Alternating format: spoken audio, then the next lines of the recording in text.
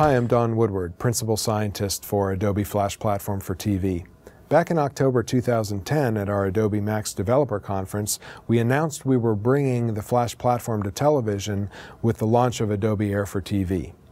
At CES 2011, we announced with our partner Samsung the availability of AIR for TV on the entire line of 2011 Samsung Smart TV and Smart Blu-ray players.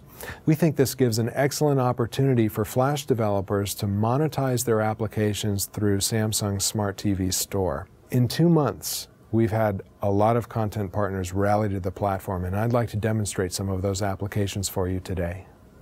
YouTube has developed an application for AIR for TV that provides a television-style viewing user interface onto YouTube content. With a button click of the remote control, I can bring up a list of channels, I can switch to different videos, I can switch to different categories or genres of videos. Here's one on style.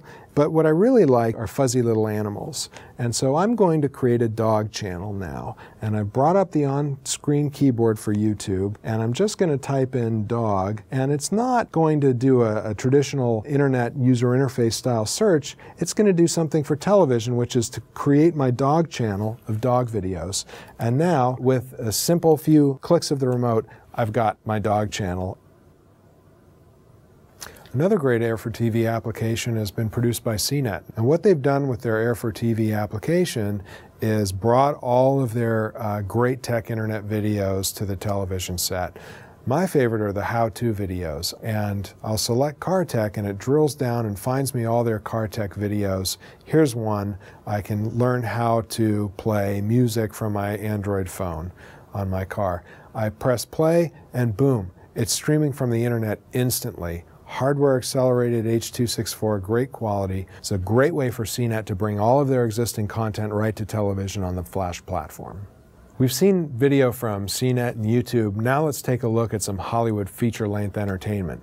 EpicsHD.com is a consortium of 3 major motion picture studios with a catalog of over 3,000 titles ranging from classics like Apocalypse Now all the way to the latest releases. We'll go down to movies so that you can see that you can look at their entire catalog alphabetically or by genre. So let's go into action, and right there is Star Trek. I'm going to go ahead and run it, so I'll push select.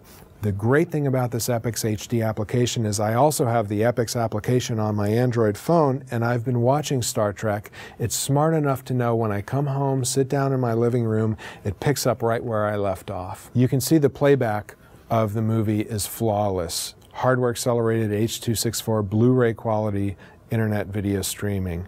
And with content protection, they also have the option to upgrade to the latest technology and content protection in the Flash platform, Flash Access. So that's a quick look at some of the great applications that have been rapidly developed for the Adobe AIR for TV platform.